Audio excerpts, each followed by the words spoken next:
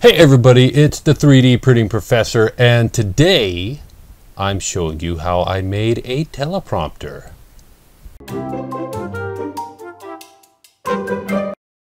Hey everybody, today I want to show you how I made a teleprompter for doing my videos with. And if you don't know what a teleprompter is, let me explain it in a new segment that I would like to call What's the big idea?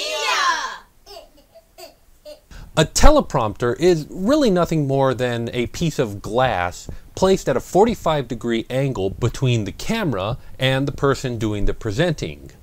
And then a screen of some sort is placed underneath the glass. Now, because of the angle of the glass, the camera does not see the reflection of the screen, but the person doing the presenting can.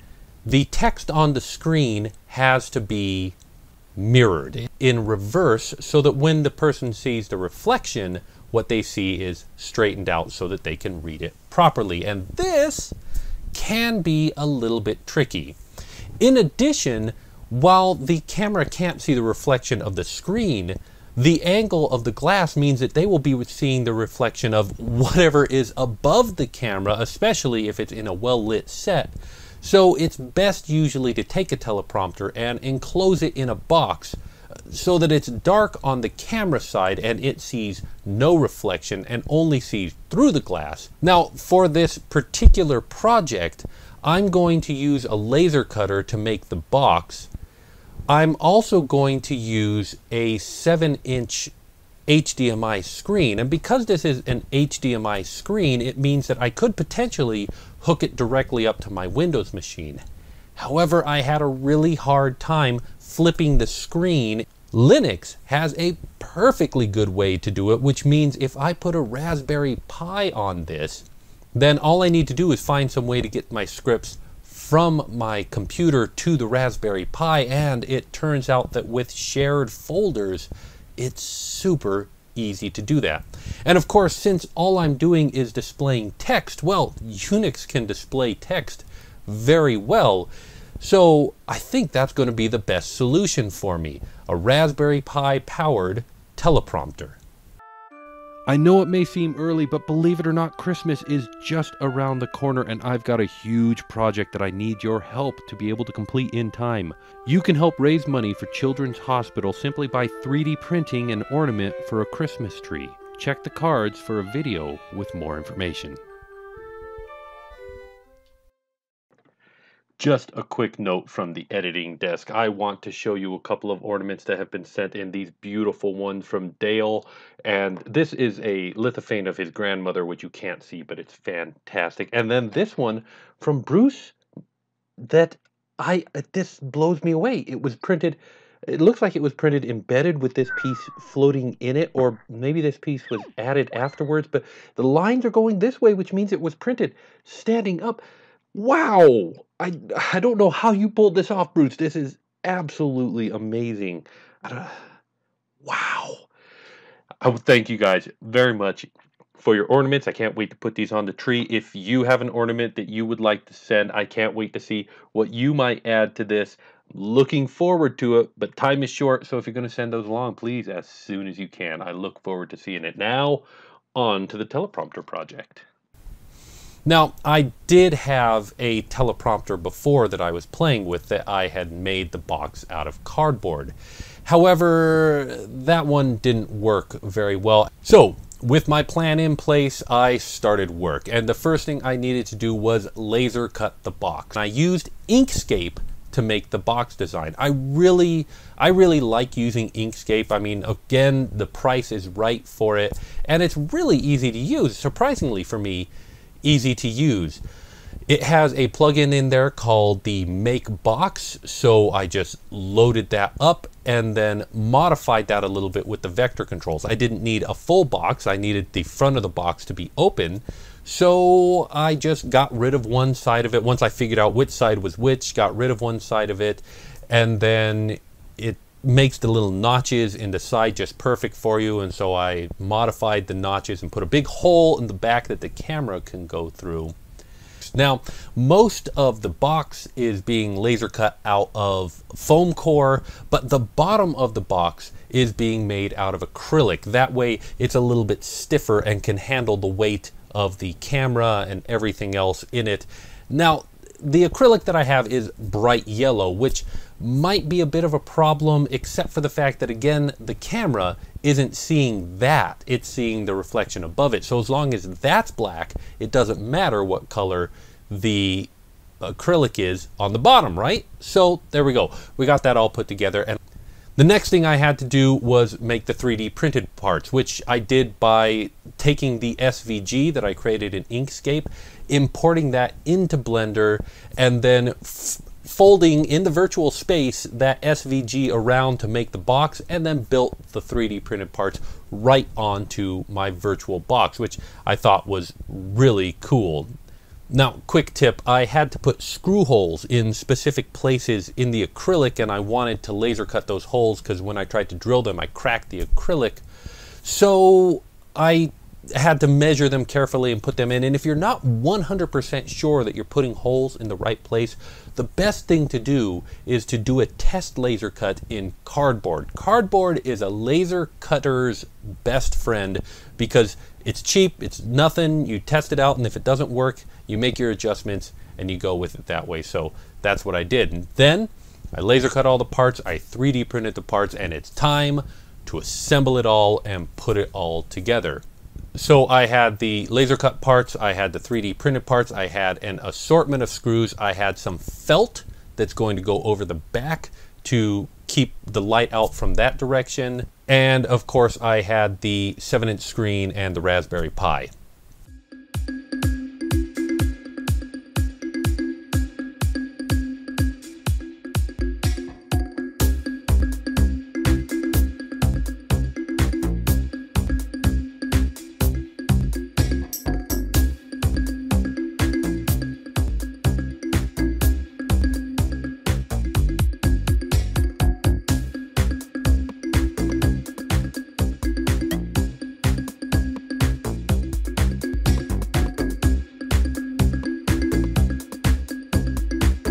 I am not using glass for this project. I am using, instead of glass, I am using a sheet of acrylic. And there are 3D printed parts that you just kind of shove in and then use a screw to hold them in place. That I didn't want to make this so rigid. I wanted to make it so that if the glass were thicker or thinner, that I could auto adjust on the fly. So instead of making a rigid top and bottom to the part that's holding the glass, I made it a rigid bottom, and then tops were just little inserts that I could put in.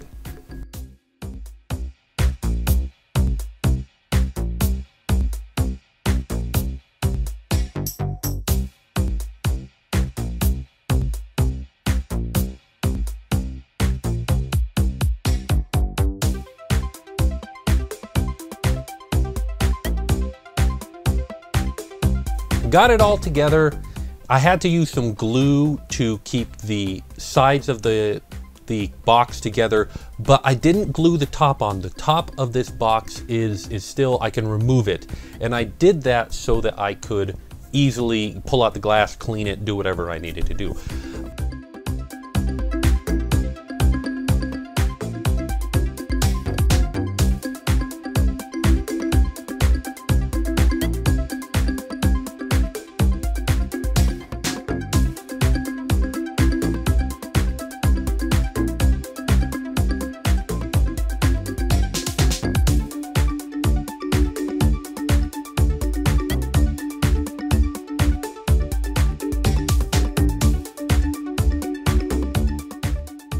Once it was all assembled, it was time to start setting up the Raspberry Pi. So I took out my SD card, I downloaded Raspbian Stretch Lite, which is the lightest weight version of the Raspberry Pi operating system, installed that on there.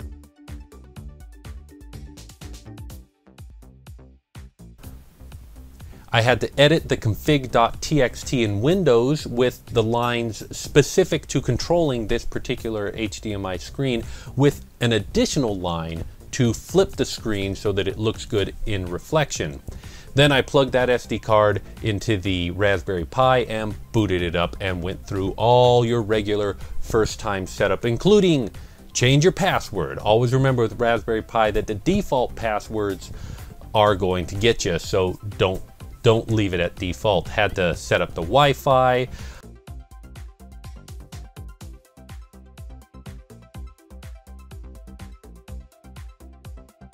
Also for this screen, because this screen is so small, I wanted to make the text bigger. And in the process of making it bigger, I could fit less text on the screen, which means that I'm not going to be using this for anything that I need to put a lot of text on the screen. But if I did, if I kept the text so small, I'd never be able to read it. So this is better. Then I ran a few commands to access a shared folder on my Windows computer, and I put those lines in a script. I used Nano to create a script and then modified the permissions of that file to make that script executable. I did that so that just in case the IP address of my computer drifts a little bit, that I'll be able to just really quickly edit a script and I won't have to retype this line every time or put it in a script in a etc directory far away where I gotta hunt it down. I just left it in a script in my home drive. It seemed easier to me to do it that way. Now all I need to do is just dump text files in my Windows machine into that shared folder and then display them on the screen with a Linux command called less. Less is a way of displaying your text on the screen little bits at a time, one line at a time, or going up or down.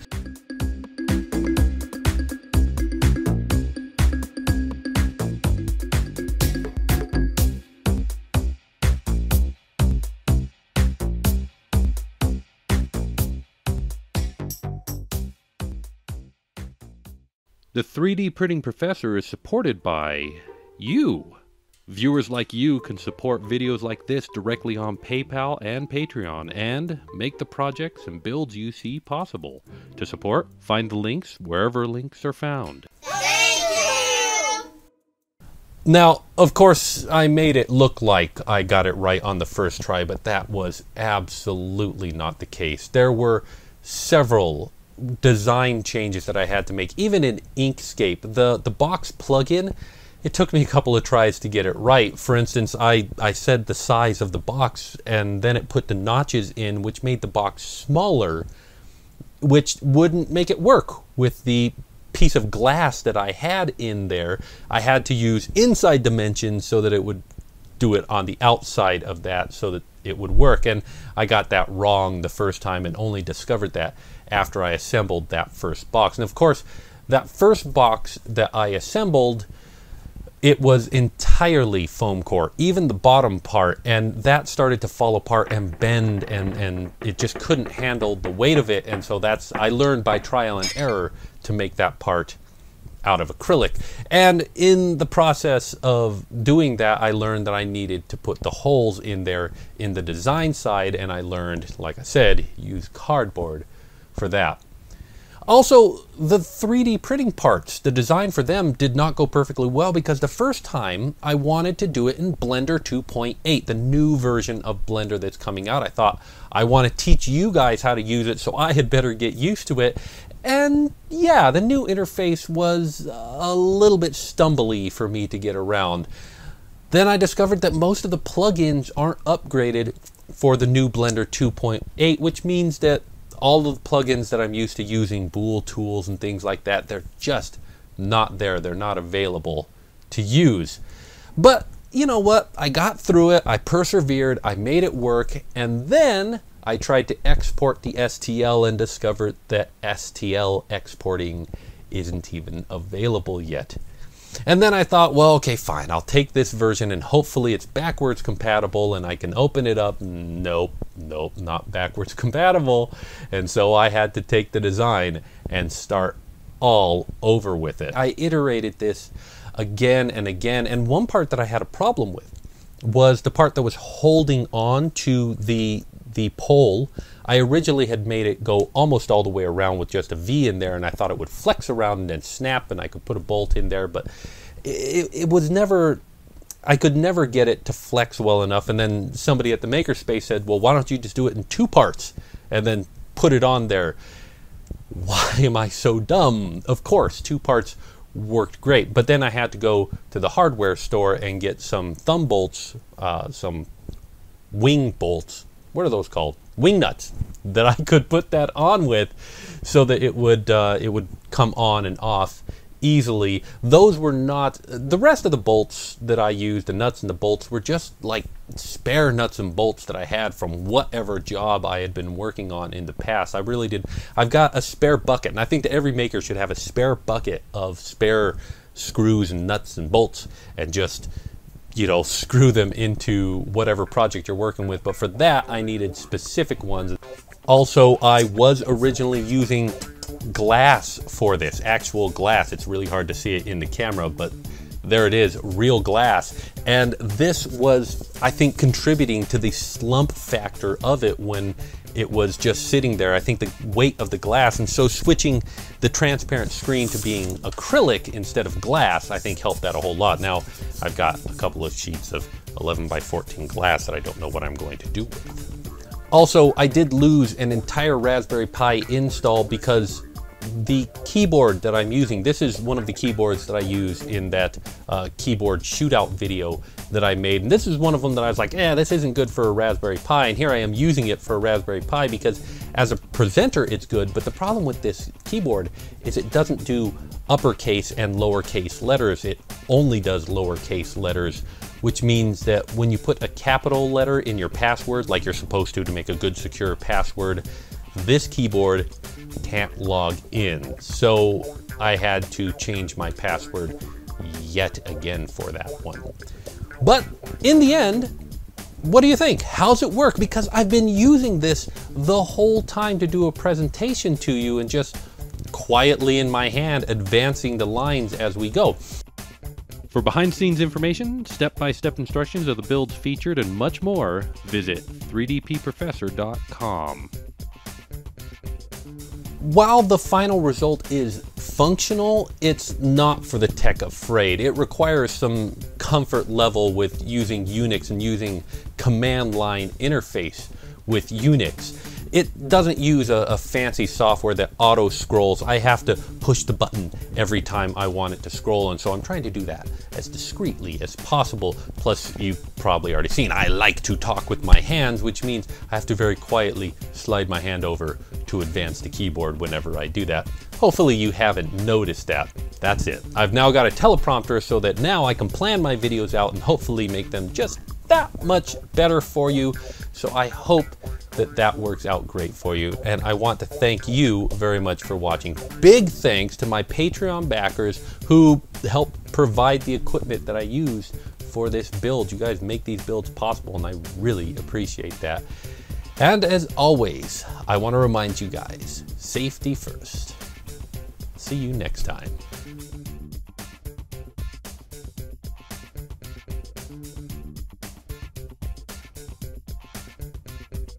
It's not as... What the heck is in my mouth? Got it.